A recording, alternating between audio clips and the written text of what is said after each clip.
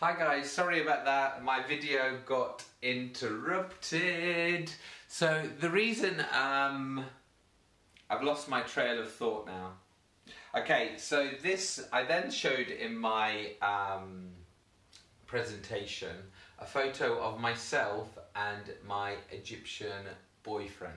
But because he's Muslim, I can't show to you guys here on this public Facebook page. But basically, I'm gay, so this is what I wanted to tell them.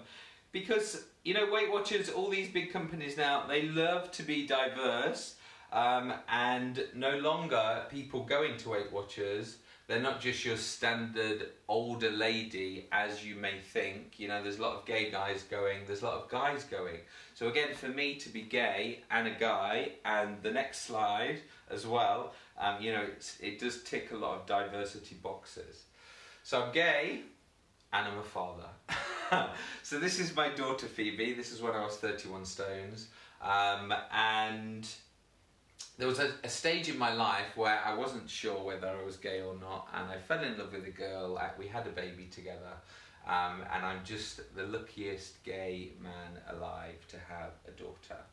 And then of course the Weight Watchers guy said to me, "Oh really, how old is she now?" Oh, there we go. She's 18, and this is her. This is Phoebe at Easter when we were on a little holiday together.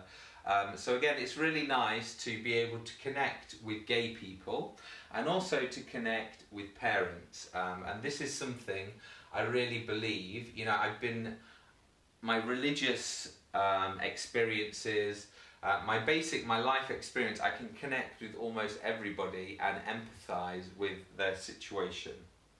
Now, one photo that I didn't show the Weight Watchers team for my interview, but I wanted to show you guys right now, was the mother of Phoebe. So this is Raylene. Now, Raylene is an amazing person, guys. She has been for many, many years the area manager for Weight Watchers in the southwest of England. So again, I didn't want to bring that up at my Weight Watchers interview because I don't want me knowing her to advance me in the process. But I want to share it with you guys, just to give it some context. And obviously Raylene has lost a lot of weight and kept it off for many, many years with Weight Watchers. So again, her story is inspirational, and I hope my story is also inspirational.